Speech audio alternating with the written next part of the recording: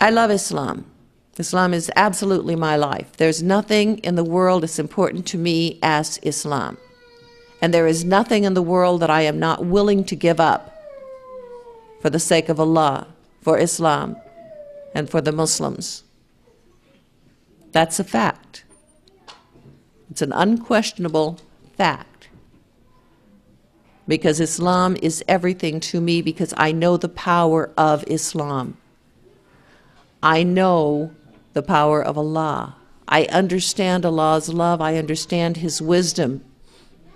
I understand His mercy. I understand His justice. And I know there is nothing that is better. And I wish to share this with everyone.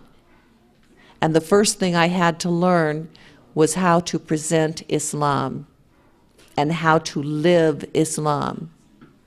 You know, for those of you who know, I embraced Islam about 24 years ago, to the consternation of most of my family. And actually the reaction of my family was so severe that one member of my family actually tried to kill me. Another member actually arranged to have me committed to a mental institute because they couldn't believe that I would, you know, go into Islam.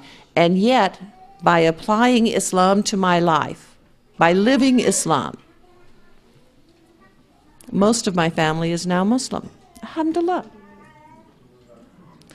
The thing is that everywhere you go, if you actually are living Islam, if you are demonstrating Islam, you will impact people and you will change their mindset.